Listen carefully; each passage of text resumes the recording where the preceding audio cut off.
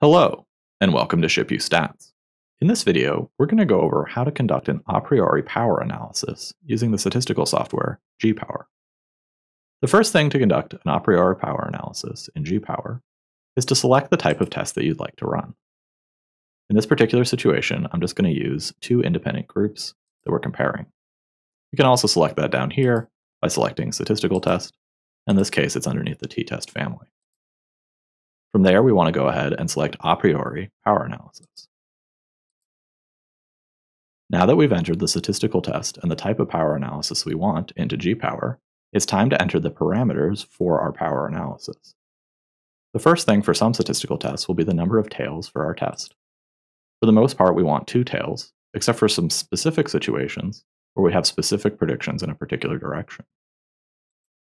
From there, we'll have to enter our effect size.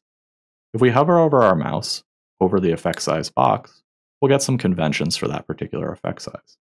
In this particular situation, these are the conventions for Cohen's d, which is an effect size. I'm going to go ahead and leave this at 0.5, but if we wanted to determine that, we have a calculator here that would allow us to calculate our effect size. The next step will be to enter our alpha level. Here, it's already at 0.05 by default, but if we wanted to change it to something else, we could change that here. And lastly, we want to set our power level.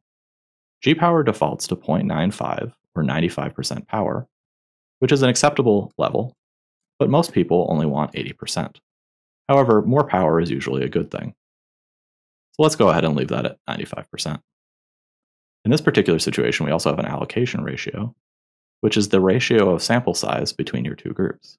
In this particular situation, I want my two groups to have an equal sample size, so I'm going to go ahead and leave it at 1.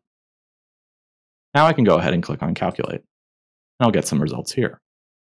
The important things are down here. We have our sample size for each of our groups at 105 each, for a total sample size of 210, and the actual power there is slightly over 95%. All right, thanks for watching this short video on how to conduct an a priori power analysis in the software Gpower.